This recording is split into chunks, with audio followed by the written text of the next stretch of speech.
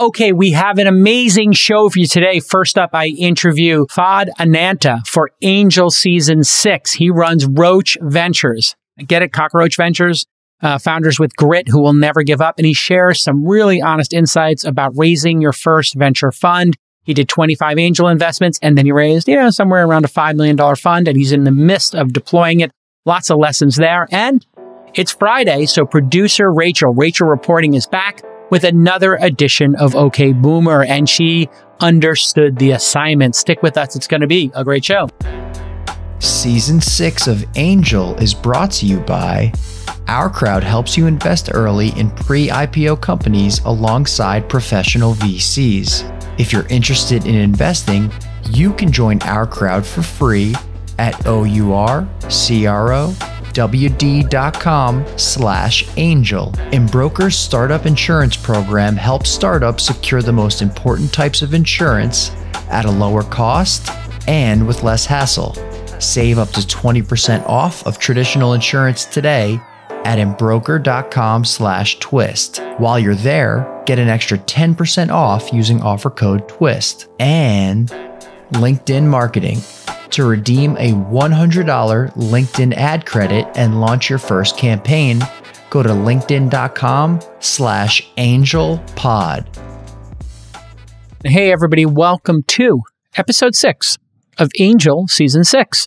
This is the series we do as an extension of This Week in Startups, where we talk to capital allocators, a fancy word for angel investors, seed funds, and venture funds, even syndicates and accelerators could be considered part of capital allocation. What do capital allocators do?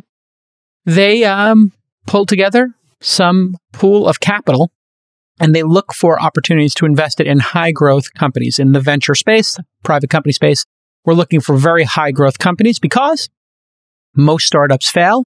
You can look at them as experiments. That doesn't mean the founders are failures. It just means that experiment failed. And they move on to the next experiment. Typically, we see founders on their second, third, fourth one. They can get on base or even hit a home run. And so it's very exciting to be a capital allocator. And one of the most exciting things over the past decade, and I'm in my 11th year now of investing, is that investing in startups and creating funds has been massively democratized. We're seeing many, many, many more people start their own funds, start their own syndicates where groups of people get together and invest. And we're seeing a ton of diversity, people from different backgrounds, different regions, genders, ethnicities. It's absolutely fantastic to see this kind of massive change. And it's been great in doing this series. The 5 interviews we've recorded already, Mac Conwell, Mac the VC from Rare Breed, David Rosenthal from Kindergarten, Packy McCormick from Not Boring, Paige Finn Doherty from Behind Genius Ventures, and she's like 23 years old.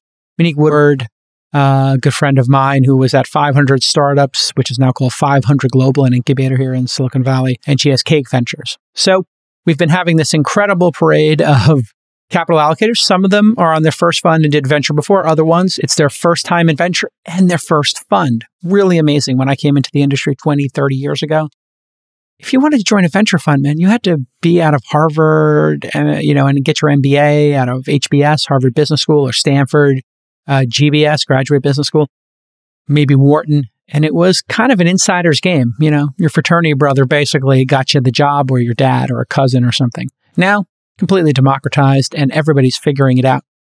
Today will be no different.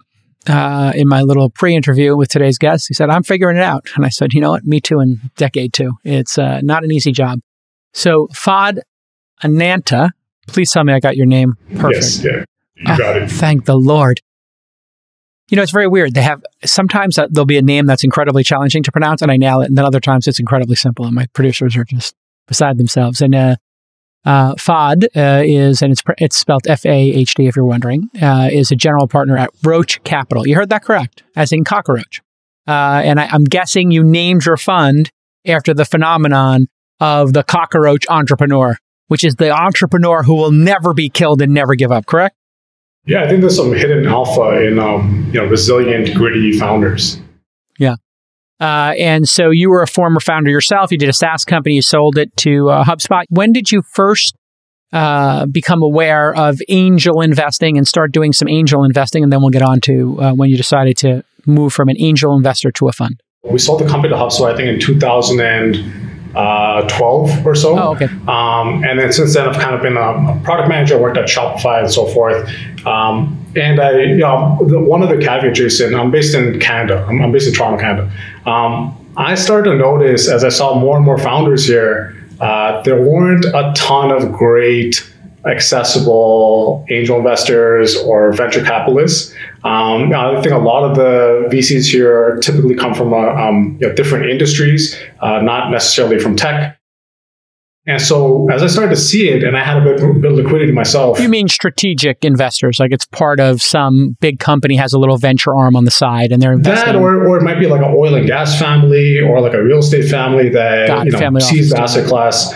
But they're not, I don't think they're as like sophisticated as like understanding, how to build a software company. And so as I started to kind of see that type of archetype more and more and more, I saw really compelling companies, and I just decided to write small checks. I'd saved up a little bit. I was working at Shopify, and so I started to.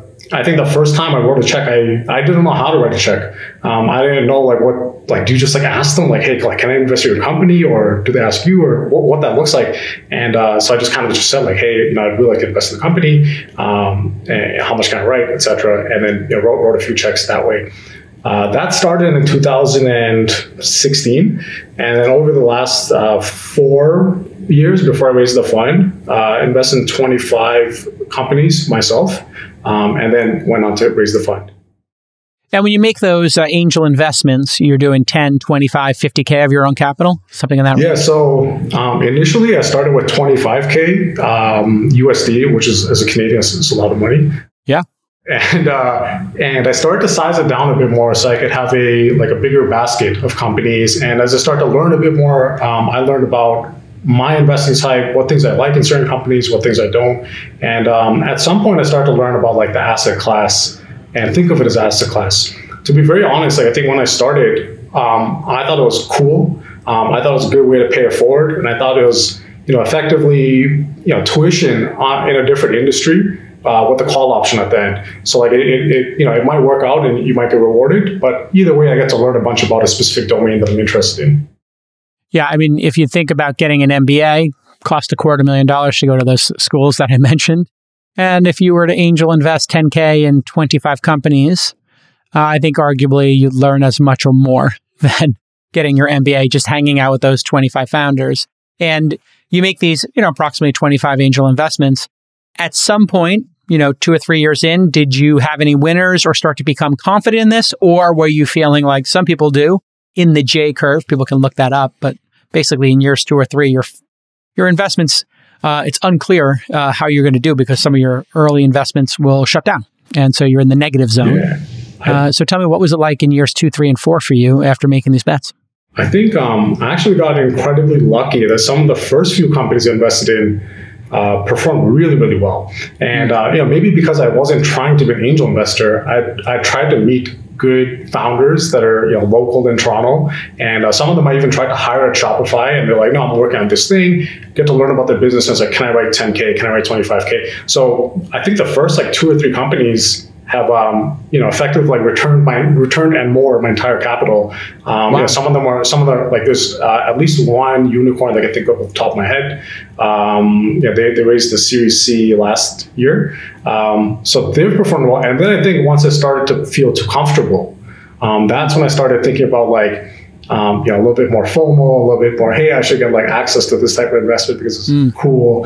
And then I think those types of investments are still TBD and figuring itself out. That is a lot of the journey of being an investor is, I think if you get lucky on the first couple of investments, you all of a sudden conflate oh, maybe I'm good at this. And then it gives you motivation to do it more. And if you get more focused on it and you're super positive, well, you can get this very positive feedback mechanism going where you meet more founders and you work harder at your job and your luck increases. And I think that's possibly what could have happened to you, huh? Yeah, I think a lot of it was probably just thinking that exact same direction. One thing I tried to do was try to add this like view of like, at the same time, I'm working as a product manager. So I tried to help out these founders with a bit more product strategy. Once I learned that, maybe I'm getting a bit too excited about my own luck. I wanted to learn a bit deeper about these companies, so I work closer with them by helping them with their product strategy, get to like know how the founders work, etc. And that gives you a bit more conviction in when I make the investment. Okay, so you get the angel investor resume dialed in, and you got some wins under your belt. Perfect setup to start a fund. So when did you decide, hey, instead of just taking my own capital and recycling it and, hey, one of these unicorns pays off 50 to 1 or 100 to 1, you can now make another 50 or 100 investments and keep that, momentum going. When did you make the decision, I want to invest some other people's money and start a fund? Yeah, so I would say, just to caveat all this, there's a lot of like serendipity and luck involved. Sure. I happened to work at Shopify during the time the company was in like hypergrowth. A lot of my friends ended up becoming people who would be LPs in funds because they themselves got, fairly rich and had liquidity. And so I happened to be, I guess, one of the first PMs that left and, I guess started taking angel investing a bit more seriously. And as I started to do that, I started to kind of like think about how do I build a brand here in Canada? How do I kind of think of myself as like kind of like doing this full time? And a lot of my other peers would come to me as like, how do I do this? How do I learn about angel investing and so forth? And I've learned from other mentors at Shopify as well, other mentors in the community. And, once that started to happen, some of them were like, hey, do you want to manage my capital for me? Do you want to take a little bit of capital here and there? That started to kind of put it in my head. I was always, pretty hesitant because I had a view on these like, early stage funds where, I thought, I guess like in the long run, there's a lot of responsibility involved in like running these funds. And from what I saw from a few funds that, I've seen personally, I think a lot of capital gets deployed early on into, I guess like hot trending companies. And then a lot of the times like the, GPs will go on and go get a job at a larger fund. And then the LPs are kind of like in this like limbo state. So I didn't want to do that at all. So I wanted to kind of think about it myself, like, do I want to do this long term? Will I do fund 1, fund 2, fund 3 if I have the right track record? And once I knew that myself and started to learn more and more, I spent about a year actually learning closely with a bunch of other funds from early stage to late stage to like crossover funds, some hedge funds and some real estate funds. And I started bringing some of the lessons back to like early stage investing. And then I started kind of like, I guess, exercising the relationships I built with some of those larger funds, with some of the people I met at Shopify. And I started to kind of formalize this idea of like, hey, maybe I want to start a very, very small fund and set the initial target around 3 million, ended up raising around 5 to kind of take that thesis to the next level.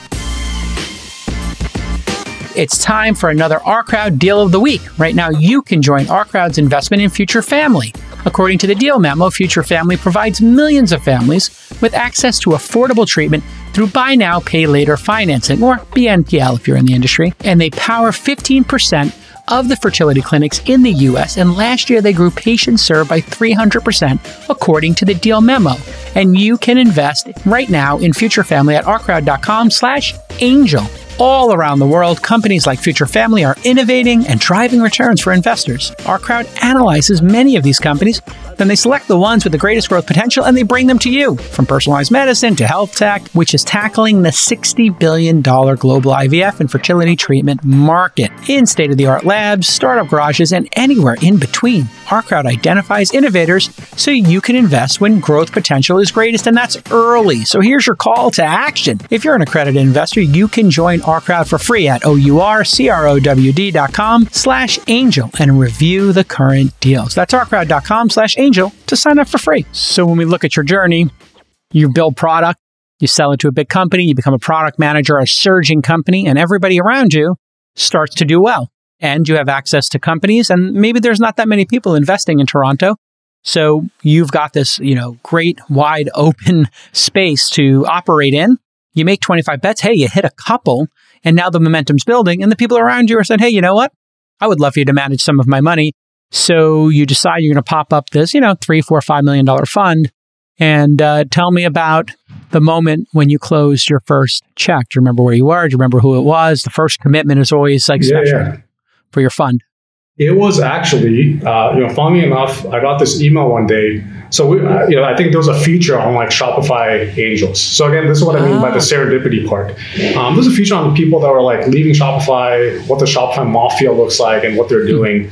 And they happened to feature me. And then so this, one of the partners at Tiger Global happened to read. And so then a few days later, I got this email in my inbox, like Tiger Global intro. And I thought it was spam. Click on it. It's one of the partners there. And we started going back and forth, started building a relationship, shared some notes about a few companies they were looking at. And from there, I think over the course of probably about 2 months, we both figured out that we probably want to figure out a way to work together. And then I kind of went on a limb and said like, hey, I want to raise a fund. This is kind of where I'm at. And, they kind of like did their own reference checks. They ran their own little process. And they came back to me and was like, myself and a few other partners want to be the largest LPs in your fund.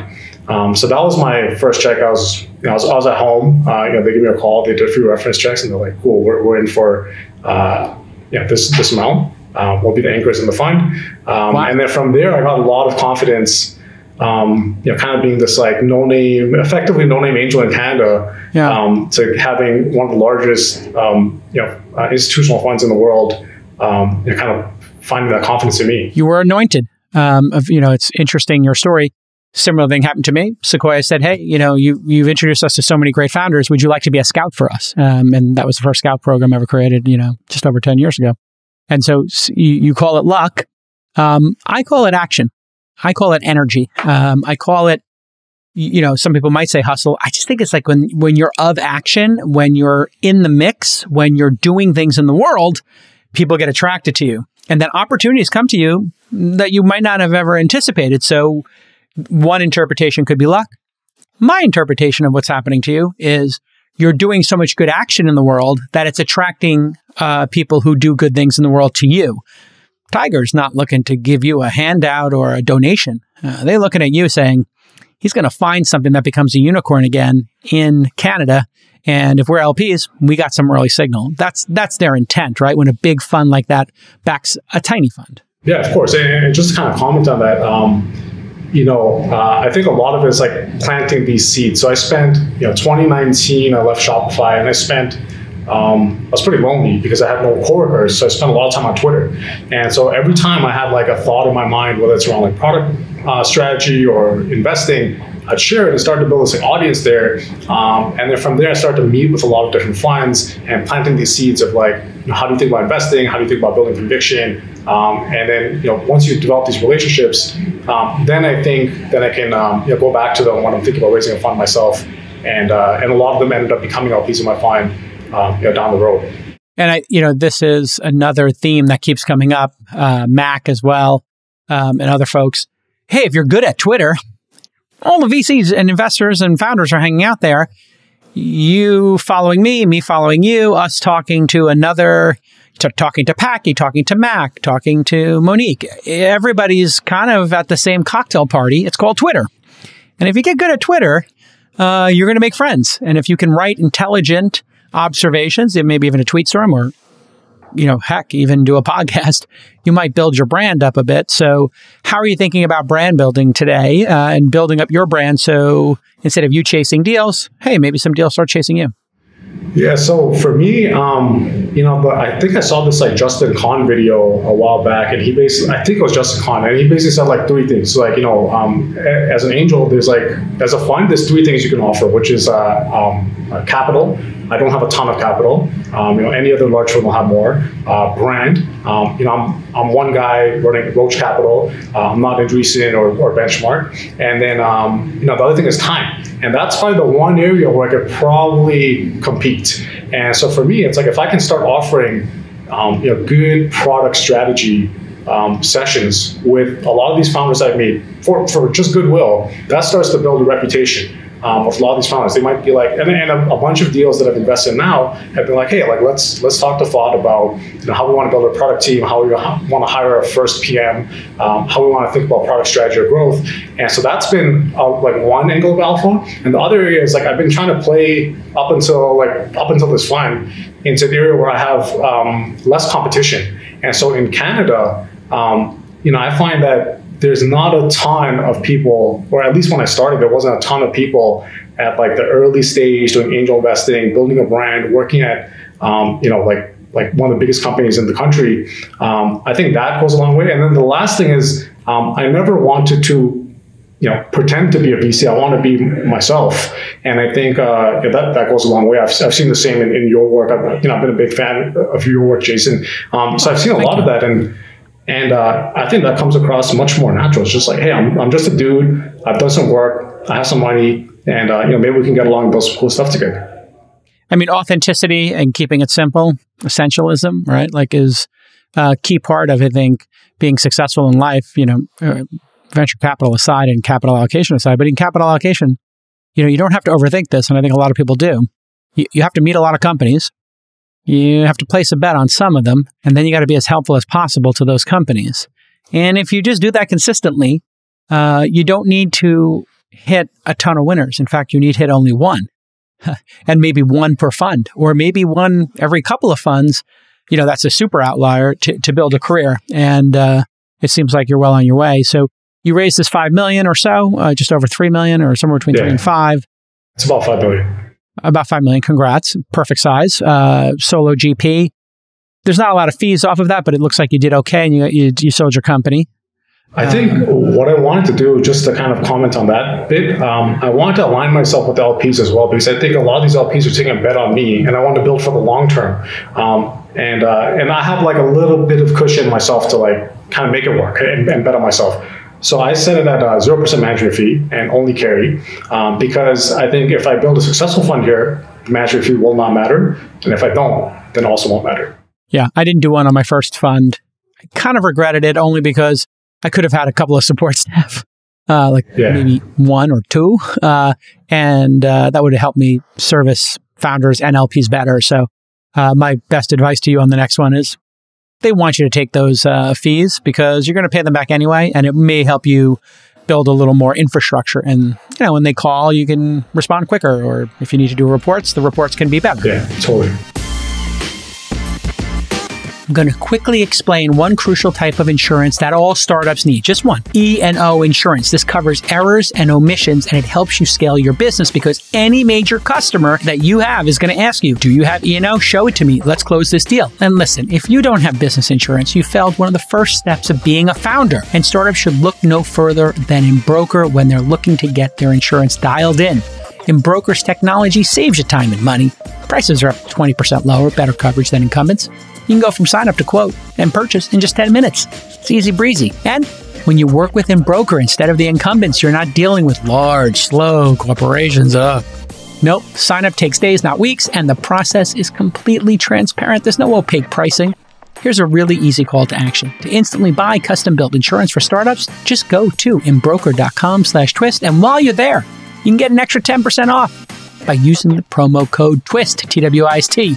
Thanks, Embroker, for sponsoring everything we do here at This Week in Startups and providing insurance to many of my startups. Really appreciate it. So take me through, do you have a specific thesis on verticals, stage, or type of founders? We obviously know on a geo basis, you're it in Toronto, and people are looking for that early stage check. It's a great place to go. But putting geography aside, how do you think about your zone of excellence? Yeah, so I tend to be a bit more broad now, or at least that's how my thesis is, like fairly broad. It's like early stage companies for the most part, and building internet businesses that are high growth, and pretty open to geo. Like Toronto, yes, I think I have like a good center of gravity here, but kind of across North America and anywhere else really. And then the other thing I look at is the namesake of the fund. I want to find people that are really, really gritty, and these like Roach founders. And that's where my kind of picked up a bunch from like the Paul Graham essays, like hearing about the Airbnb founders. And I think that actually goes a very, very long way. And there's a lot of founders that are actually like super greedy and can build a business in the long term that are maybe discounted today. And I think that's where I kind of want to find a lot of that value. Yeah, I think that's a great thesis to have. If you're looking for, I always talk about resiliency and grit. And, most startups fail, not because they run out of money or they didn't get to product market fit. It's because the founders gave up. That's the number one reason. Founders sometimes will work for a year with no salary and they pull a rabbit out of a hat. And, optimizing around grit is a really brilliant thesis. I've refined mine over the years to be focusing on people who build. So we back builders is my new credo. Because all of the success we've had has been around that, right? But I think it's important also for you to figure out, who do you like to work with? I get the sense that you are the cockroach founder. You are, in fact, the gritty one. And I think you probably might be annoyed to work with somebody who's incredibly entitled. Am I correct? Yeah, I think there's actually this fascinating essay that Ho Nam, the founder of Altos Ventures, he wrote. It's called "Foxes and Hedgehogs," and I think the TLDR of it is that there's a lot of people that are foxes that are actually really, really good at fundraising, and then there's people that are hedgehogs who are actually like not that good at fundraising. They're not that presentable, but they're just like kind of in the corner, tucked away, like doing their work. Yeah. And I think that's the type of people that I want to try and work closer with. That's the type of people I want to continue to like invest in and build with. Yeah, they don't have the big fluffy tail and they're not peacocking out there, but they're getting stuff done. Hey, when you look at your portfolio, and I have it up here, maybe tell me about which company out of all of these has had the most markups, valuation increase for you since you invested in them? Yeah, so actually it's one of the first investments I made in this fund is this company called Vin. They're based in Victoria, BC. They're basically building a online car marketplace. They work directly with the dealerships, and then over time, they become one of the largest sources of referrals to these dealerships. They kind of have a concierge experience for the car buyers, and then they just kind of repeat their playbook for city over city, and they're looking at expanding more into some of the services beyond just buying the car. So things like warranty, insurance, delivery. Vin Auto. Yeah. Vin Auto, yeah. So I met the founder through another friend, pretty much on that exact same premise, which is like I think they were thinking about some product strategy, like how to scale the product team, how to think about their product in a more concise way, and how to position their business. So I met the founder. I spent more time with their co-founder, who was the head of product, and over time we built a relationship. I actually ended up building more conviction in the business because I got to see how they work, how they think. And I discovered that they are indeed roaches, and we built a good relationship together. So when they're raising capital, it just happened to line up with when I had just started raising the fund. And so they ended up being the first investment on the fund. I invested $200,000 in that company out of the fund, which is one of the largest checks. And then Caleb, who's the CEO, he came to dinner in Toronto. We kind of got to meet with a bunch of other investors. They've had some markup since that point. Congratulations on that. And then when you look at all these ideas, which one do you think was which one is the most non-consensus? In other words, other investors didn't get it, but you thought, this has long odds for this one. It's going to be a challenging company and a challenging product to build, a challenging vision. But if it does succeed, oh my, it could change the world. Do you have one of those in the portfolio? That comes to mind? I don't know if they changed the world specifically, but I think it changed the industry. So there's this company called Base Station, and it's this founder that I met. Again, like he used to work for this company called GFL. They're like waste management company. I think they're based in Canada, and he left. He was like working on their corp dev team, and he basically started seeing all these like SMB haulers, like these recycling and like garbage haulers. And he realized that a lot of their operations are run on Excel and paper. And so he just wanted to build this like back office management software for these like SMB, like garbage and recycling haulers. And he set out to build that. He learned how to code. He built the first version himself. He did direct sales and grew the company to 50K ARR, and then went on to raise a bit of capital. And I think that's the type of business where I think it's like tremendously undervalued. It could be kind of like positioned across from like one industry, like not just recycling and waste management, maybe to like pest control and some of these like other businesses. And I don't think they have a ton of competition in that market. So I think one of the non-consensus things there is I think a lot of investors will kind of see that market as like really small or like kind of price sensitive, but there's a lot of adjacent markets where the exact same product can map onto. Fantastic. And so looking at this deployment, when do you think you'll be finished deploying the capital and, raising the next fund? What's the next challenge and adventure for you? I think for me, the most important thing is to build a Hall of Fame fund out of this first one. I want to build like a 3 to 20x here. I think everyone does. So hopefully we get there. I don't want to rush any deployment. I've also learned a bunch, like reading stuff from people like you on Twitter. Thank you. Just around like vintages, investing in like let's say you deploy your entire capital in like certain type of market, that may not work out really well for a fund. And so for me, I want to kind of find good businesses. Ideally, if we kind of continue at the same pace, probably by the end of this year or early next year, so about a year from now, I think we'll be in a position to deploy the fund. So 2 years to deploy the fund, basically? Yeah, about 2.5 years. Got it.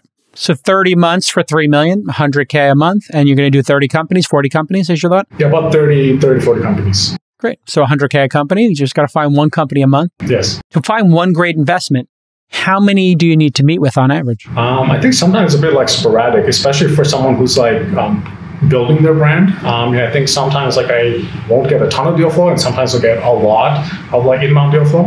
I think on average, I'll probably talk to about like, I want to say like 30, 35 companies a month. Some months it's more. It's about like maybe 50. I was actually going through some of these numbers last night, and then I think 1 month I only met like 10 companies. And from there, again, I think the deployments are also sometimes there's a month where I'll make like 1, 2, 3 investments, and sometimes there's like a month or two where I don't make a single investment. Well, listen, continued success here. Congratulations on going from an angel and getting your first fund up and running. And we wish you luck. If you find a great company and they're looking to do, a little syndicate, another 500K check to 3 million, email your new bestie. You got my email. We're following each other. Slide into my DMs and then let's do a deal. Let's go. Let's do it, Jason. Thanks for having me here. It's great to have you and really continued success. It's you're off to a great start. I looked through all the companies and all of them were very interesting to me, and most of them are in Canada. Yeah, I'd say maybe about like 30% of them. 30%. Oh, only 30%. Okay, great. So yeah, just looking at them, I was like, there's a DAO one, huh? That's interesting. Oh yeah, back end for DAOs, I like that too. And yeah, really good stuff. Hey, Tom Eschbacher is here with us again. He's a senior sales manager at LinkedIn Marketing Solutions. And we're talking about their amazing report today in startup marketing, as well as how to use LinkedIn to grow your startup. As an angel investor, I like to see revenue early and often from startups. How can LinkedIn help with that? Yeah, the short answer is LinkedIn lead gen forms. 89% of our startup advertisers utilize them. And I'll tell you why. Think about all the effort that goes into creating interest within a prospect. You have to nail the value proposition, create compelling content, find them, and then message them with enough frequency so that they engage. You do all that, you get them to your sign up page, and you know how many of them are going to convert? Just 2%. That's so much value that marketers are failing to capture, and it's a big reason why LinkedIn marketing and specifically LinkedIn lead gen forms are so popular with startups. So people know a lead gen form lives on LinkedIn. They click one time and boom, the email is sent to the company. By using LinkedIn lead gen forms, you're ensuring they're coming from an audience that you care about. And then we're pulling the information right from the member's profile. So it's great. Your SDRs are going to be thrilled with that info. They're going to want to follow up. That's the improved lead quality. And as you say, Jason, it all takes place in just 2 taps in the LinkedIn newsfeed. So get $100 off your first ad campaign and get access to that LinkedIn report today in startup marketing. And I want you to get that right now at linkedin.com/angelpod, ANGELPOD /angelpod. Okay, Rachel, it's time for you to shine in your weekly segment where you talk to the next generation, Gen Z, millennials, about the future. Who's on OK Boomer this week? So this week, I got to talk to John Herrick. He is the founder and CTO of Dive Chat. I actually met John when I was at Miami Hack Week a few weeks ago because I made a funny tweet about him. We were at a social gathering and he had his laptop out at a party and I thought it was really funny. So I videotaped him and that is how we met. Dive Chat is a group messaging app for organizations that allows the users to also see events happening within the app.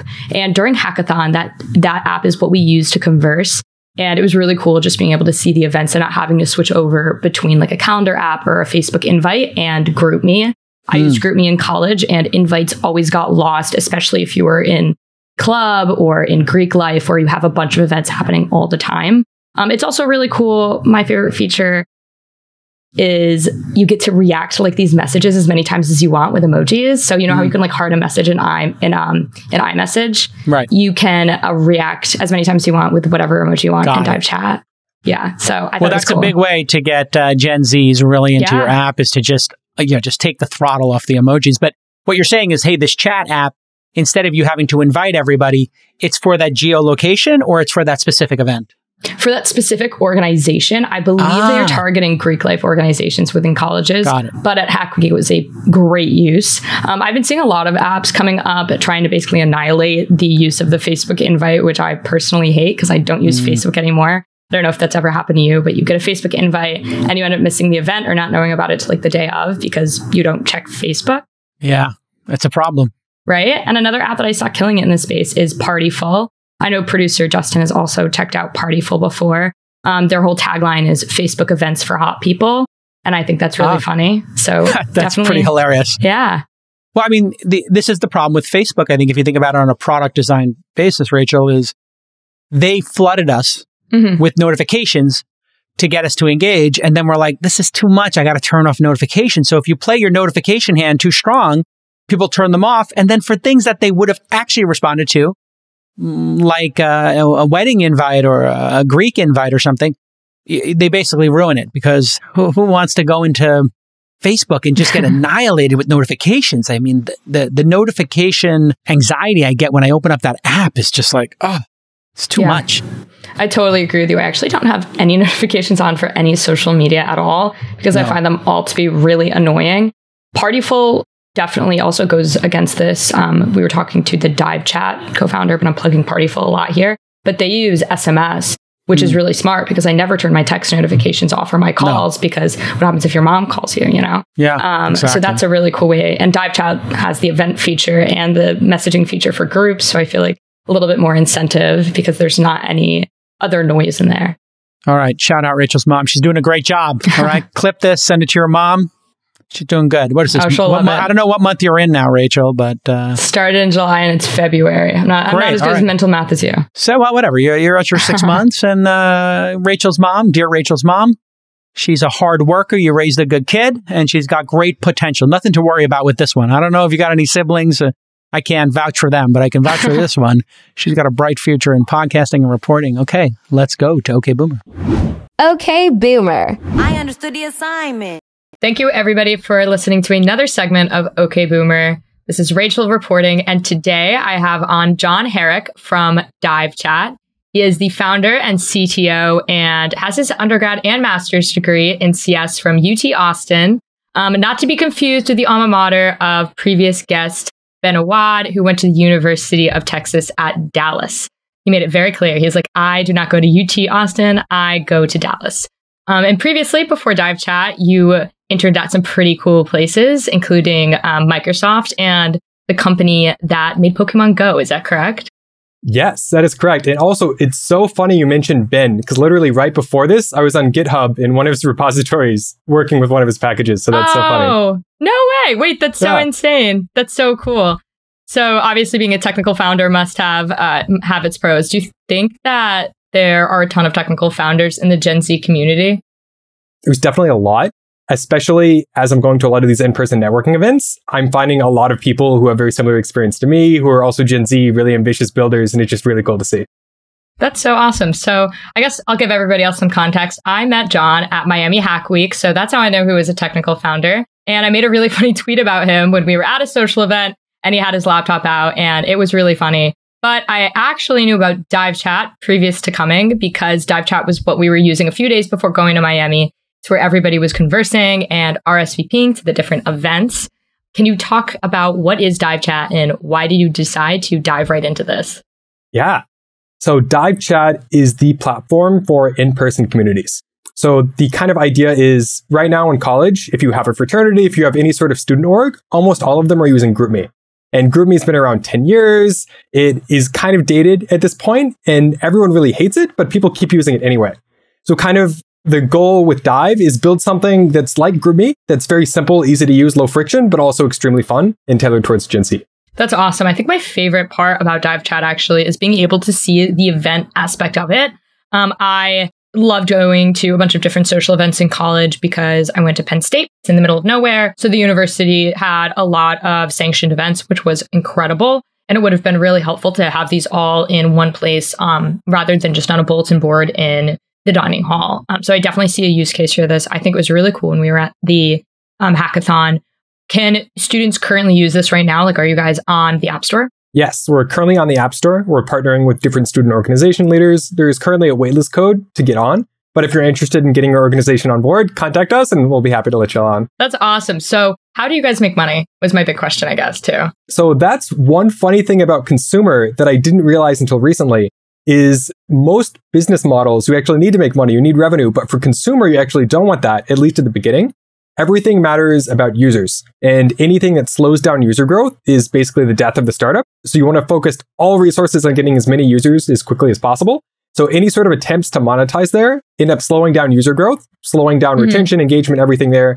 So basically, we actually want to hold off from monetizing for at least a few years down the line. And then it's so funny, it's so counterintuitive.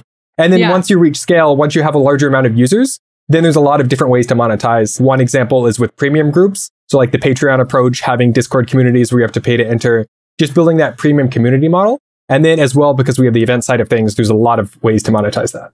I definitely know a lot about that because I have used Slack groups that don't have like the premium Slack. If you don't have the premium Slack, then a bunch of your messages from a certain time period, I believe, get deleted. So that is super interesting.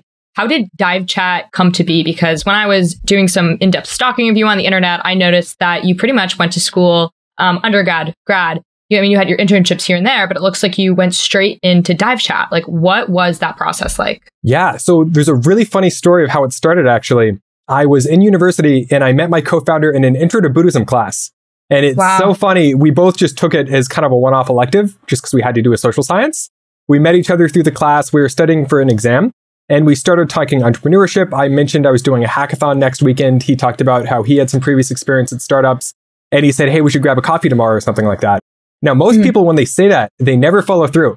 And then you never end up meeting. But he actually did follow through. He was like, hey, let's go to Einstein's coffee tomorrow at noon. How's that sound? We went there. He pitched me the idea. It was very different back then. But overall, I could sense his incredible enthusiasm, his drive, ambition, and I wanted to work with him. And that's how Dive started. I know we've talked a lot off of the show about pivoting, especially looking back on life like 1 year later and just seeing how in the past, like, how could have I even thought that? Like looking back, hitting that 1 year mark, especially maybe as a grad student coming out of school completely, just seeing how far you've gone and how wrong you were going to be. Can you talk about how you guys have been able to pivot and maybe even some advice you have for people that are scared to pivot? Yeah, I didn't realize until I did it, but pivoting is absolutely so important, and that any successful startup is going to need to be able to pivot many, many, many times, if not minorly, then majorly. So originally, Dive was a ticketing platform for college parties. And in retrospect, looking back on that, that's a really bad idea. College students are some of the stingiest market anywhere. And so trying to monetize college parties in particular won't really work. And then we pivoted towards kind of an event discovery app, which every single college student has tried. But event discovery apps don't really work either just because people aren't checking them. So then we thought, what has really good retention? What app do people check all the time? Which is messaging.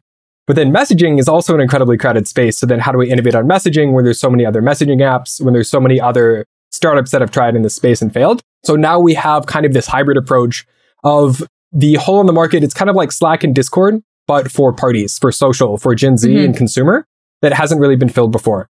And that's kind of our unique take on it. And then leaning into that, just having really good design and making it really fun for Gen Z in particular. I've decided that the one app, if I could just have somebody come in and redo the whole thing, is Fidelity. It's like a finance app. Like I just do my retirement account in it. And the usability of it is so bad that it makes me not ever want to use the app. Your guys' app is incredible. It's really pretty to use. Hasn't crashed on me yet or anything. And it's funny that you mentioned ticketing apps and things like that, because there's only one app that I know that's ever really worked with ticketing, and it's Line Leap. I don't know if you've ever heard of it. I think, again, it was one of those startups that might have like come into inception off of college students, but I don't know if that's like Penn State specific or not. It's just such a hard area to break into. Another one that's really difficult is to see, that I've seen students like try to iterate a lot on, is like how crowded restaurants or bars are in the area, so you know when to come. So Dive Chat, obviously being able to integrate two crucial parts, I feel like has made you guys really fun to have, especially at places like Hack Weeks. Definitely would have been very, very helpful for me in college. Have you guys ever used this at any other events outside of Hack Week? We have one really large group for kind of just Gen Z tech Twitter as a whole. Oh, cool. That group has around 400 people. And that's a really fun group for us, just because it's a lot of our friends, a lot of people in the tech community, as well as a lot of other founders. So when we're looking for feedback on the app and being critical on UI, UX, and everything there, people who have been doing that for years and years and years, all being located in that one group, is just really fun for us. That's awesome. So I did not realize that although it feels like a very large community when you first enter, I've noticed that as we continue to go to different social functions, to different events, I see you at all of them. And it's kind of like the same group of people. Like I'm sure that everybody in that Dive Chat, it's kind of like just a subset of that group of people that continues to like come up on my radar as like Gen Z kids in the tech and VC community. A lot of people have different thoughts on what the community of founders is like. What are your thoughts? I've been consistently blown away with how nice and how giving the Gen Z founder community has been. Honestly, it just seems like everyone wants to help everyone out. Everyone wants everyone to succeed. Anytime I'm going to these events and meeting people, almost always they'll say, hey, how can I help? Can I introduce you to this person? They have expertise. They might be able to help you out. Just the amount that they're willing to give in terms of their personal network, their connection, and even their time has been absolutely amazing to see. Yeah, I completely agree with you. I always tell people I like squat at the WeWork because I don't have a WeWork pass, but there's so many people in like the tech community that do that. Everyone's super welcoming, and it's like very much like, oh, let's co-work together, and being able to have that support, especially like I said before, like especially because the group isn't that small, like the Gen Z founder community, few and far between.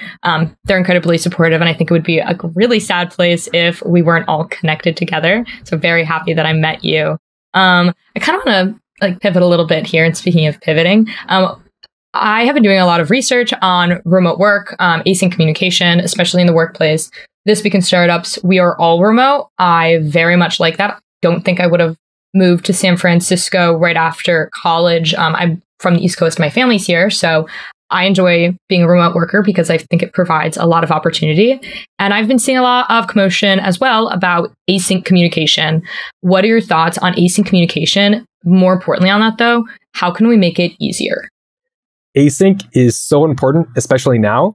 So Dive started with me and my co-founder in person at university. But since then, we've basically been living in different cities. And all our employees, everyone else working on it has also been in different cities. So basically everything in the company is online, everything's remote, and everything's through Slack. And that has really drilled into me the importance of async communication. Being able to over-communicate as opposed to under-communicate and do so really concisely to the entire team has proven extremely valuable, just to make sure there's no miscommunications, that everyone's on the same page for everything. And then one other thing I'm really passionate about is cutting down on meetings. Any friend I talk to who works at Microsoft or big tech or any of those companies there always complains about meetings and how they have way too many meetings. All the meetings don't have clear agendas. They don't get stuff done.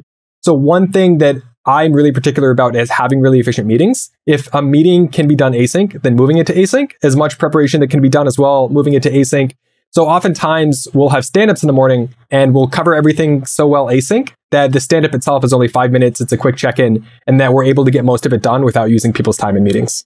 I love that. I think being in control, as Molly Wood says, like her time is her greatest asset. Molly Wood is our co-host, and I it made me think a lot more about my own time now that she's come to the show. And she's been reiterating that to us. And I definitely agree. My favorite memes have been lately, like, this could have been an email. But now in 2022, this could have been an email. Even emails, sometimes I'm like, oh, this could have been a Slack. Like, going one step further, like, I've noticed that, like, our abbreviation with communication is going further and further and further, to the point where it's almost like, in order to create like a well-functioning team, how much communication is needed. Obviously, that's based on team to team. Do you ever see yourself as a team, though, going in, renting out an office space? Because I do think that human communication and human interaction is important just for humanity, like, to not go insane. Like, working siloed in my bedroom alone sometimes gets a little crazy. Do you ever think about you guys getting an office space? We've definitely thought about it a lot in the past. And there's definitely that extra spark that happens when doing collaborative work in person. I think especially creative work, when brainstorming and bouncing ideas back and forth, that being in person is extremely valuable. And it's oftentimes those little moments, like when you're both grabbing lunch and then you have an idea and then you start talking about that idea, how those little moments kind of spark into really great ideas that you don't capture through a Zoom meeting that's forced 30 minutes blocked off at either end. So from that aspect, it's extremely valuable. So if we didn't get a remote office, or if we didn't get an office in person, what we could do is have a bunch of retreats. So office space turns out is really expensive, which I didn't really know until I started looking into it.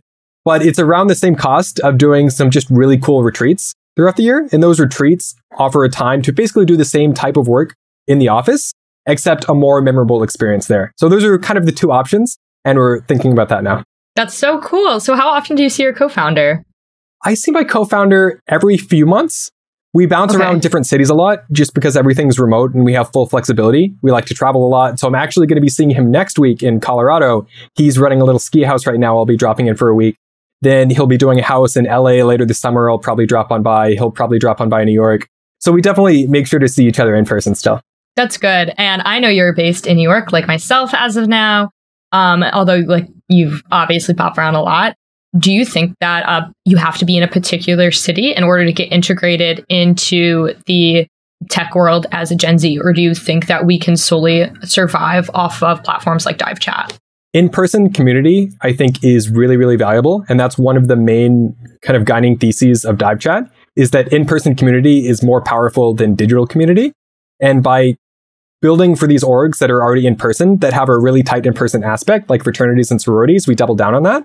So I would say for someone wanting to break into the Gen Z tech community, it dramatically helps to be either in SF, LA, New York, or Miami, just because those are the cities where it's really happening. That is slightly mitigated, though, by Twitter, and that the Gen Z tech Twitter community is absolutely thriving. Violent. It is crazy. The people, I meet people who aren't in tech, and then I tell them about this phenomenon where everyone in Gen Z tech is on Twitter, and it is the go-to platform at networking events. They just don't believe me. It's absolutely crazy. So because of Gen Z tech Twitter, I've met so many people online before meeting them in person. Like at Miami Hack Week, I met at least a dozen people. I'm like, oh, I know you from Twitter. And then I would meet other people and they're like, oh, I know you from Twitter, which is so funny. So because of Twitter, I think it's much more possible now more than ever to be connected to that scene, even without being in one of those big major tech cities.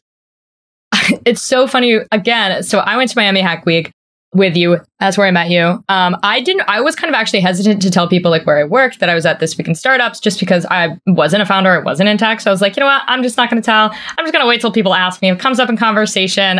I was looking to record with people too while I was there. I got the awesome Tap co-founder on, Eric Button, before. He was a great person to speak with, but I wasn't really like telling people like what I did for work or anything like that. I was just kind of like showing up places and talking to people to see who would be interesting to have on the show.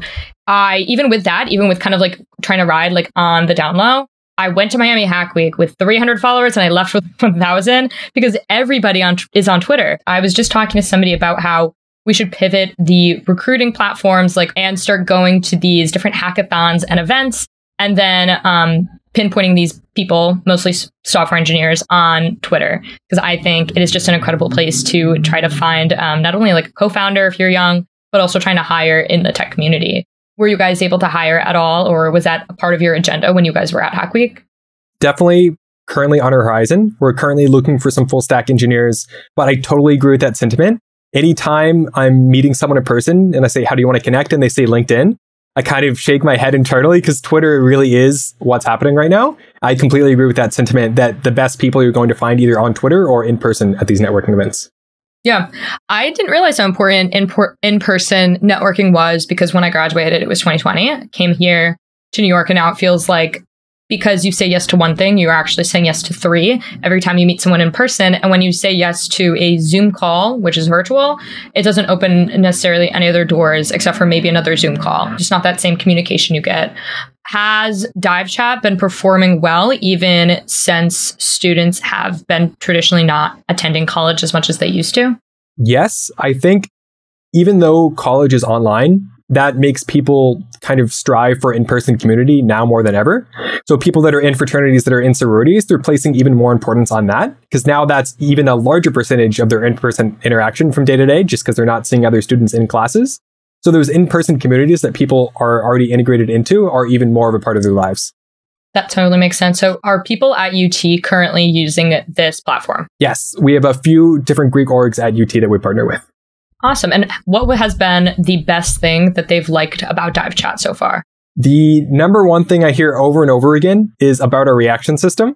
So unlike any other messaging app, you can actually react as many times as you want. So like if you have a heart emoji and you really love a message, you can just keep pressing that heart emoji until it's 10, 20, 30, 40, as high as it goes. And everyone can be doing that. And every time you press it, there's a little explosion. So hearts fly across the screen that other people, if they're in the chat, they can see that. So it's created these really magical moments where you have maybe 10 people in the chat. They're all reacting at the same time, and everyone's screen is just absolutely blowing up with heart emojis, which is so fun. I love that. I love that. It's like the little things, right? So you said Greek Life is pretty heavily integrated on your platform. What's your guys' marketing partnership strategy to bring people and like groups onto the app? Like you said, you have codes. I believe that's how I got in. I found like the Miami Hack Week code, and that was introduced into that community. There was a code also for the tech community, like you said. How are you reaching out to these people and giving these people, though, the access? Right now, it's a lot of warm intros through social chairs of Greek Life. So for example, we'll go to the social chair of a fraternity and say, hey, here's this thing. It's like GroupMe, but 10 times better. And the social chair has been used to using GroupMe, and they'll throw parties and then people miss the message. And so there's a lot of frustration, especially by the organizers with GroupMe. So if they find kind of this solution that makes everything a lot easier on their part, it makes it easier on the members' part, a lot of times they're willing to try it out. And then once the fraternity is on board, they'll end up loving it. Then we'll have a really good relationship with them, and they can intro us to other social chairs of other fraternities. So that's kind of been how our marketing's been progressing. Yeah, the network of social chairs throughout State School Greek Life. I know this would perform. Super excited for this to get to Penn State. I know it's going to perform really well there. We have these things called like Thon orgs, which are student-run philanthropy organizations that always have philanthropy events like throughout the year in order to raise money for the big one.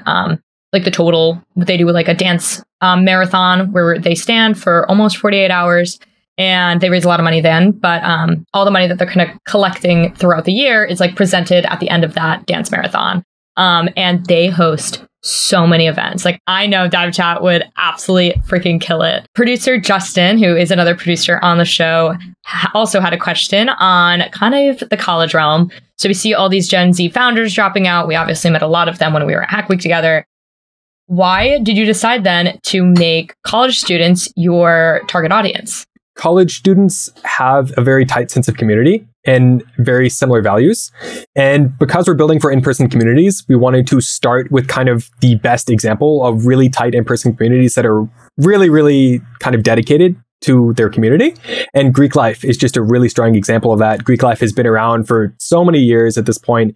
People in fraternities have their brotherhood that goes even as they get to late ages. They'll meet people in their fraternities that are younger. And there's just that kind of link between all sorts of different ages and just a really tight community.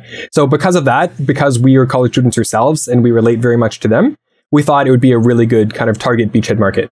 That's awesome. And I guess at Penn State, there's been a lot of talks about like banning Greek Life as a whole. Are you guys ever worried that the use case in your target audience might like cease to exist on college campuses in the next like few years? I think Greek Life is here to stay. Even as much as people want to get rid of it, I think there's definitely a lot of bad in Greek Life. I think there's a lot of good in it as well, especially in the community aspect and lifting each other up there. And even if Greek Life were to go away, there's still a bunch of other different opportunities in college, like student government, for example, is a really tight-knit group, student athlete organizations, and then just broadly, any sort of student organization as a whole that meets in person is a good use case. Awesome. That's so cool. Do you have any advice on community building? Because it seems like that is a huge focus of your guys' time. Yes. So at the very beginning, one slight pivot we made is we originally wanted to build an app to help people build communities. And we realized that that wasn't really a good idea. And it has been tried many, many times before and failed. And it all kind of ties into the realm of habit changing. If you try and build an app that changes people's habits, it is very hard to do successfully. And you're going to need a lot of momentum. And it's a lot easier to build an app that already aligns with what people's habits are and then helping that out. So instead of helping people build their own communities by targeting more established communities and building tooling for them, we found that that's been a lot more successful. Awesome. I think that is super incredible. And thank you so much for being able to come on and talk about Dive Chat. I'm super excited to see where you guys go. Again, like I said, cannot wait till you hit more college campuses. I think this is a really awesome tool that's going to benefit a lot of Gen Z organizations and maybe like older people's organizations too. I don't know what's out there. Where can people find you and what is your Twitter handle? Twitter is definitely the best place to find me. It is the John Herrick, Herrick. I do fun little random side projects that I'll occasionally tweet about as well, but definitely shoot me a DM and always happy to hear from anyone. Oh, now you need to say some of the fun little side projects. My favorite one I made is, when you're at a restaurant and you're trying to split the check with 3 friends and you have to figure out how much people owe and there's tax and tip and it's super annoying math and it takes around 2 minutes to do. Super annoying. There's a bunch of apps that try and fix it. All of them have really bad UX. And so I thought, what is the quickest way I could possibly solve that problem? And so I made an app where you can do all that math in less than 15 seconds and figure out who owes who what. So I use it absolutely every single time. Super, super fun. And just little random ideas I have that I decided to build out. What's the app's name? No hard name. I called it QuickPay. Okay. It's not available anywhere right now, but potentially in the future. That's so sick. Well, thank you so much for being on. That sounds cool. Let's try to get that to the App Store too. I know I would love that. I've been using Splitwise, I think it is. And like you said, not super fun to use. So yeah, thank you so much, John. And can't wait to hear what Jason thinks about this interview. Thank you so much for having me.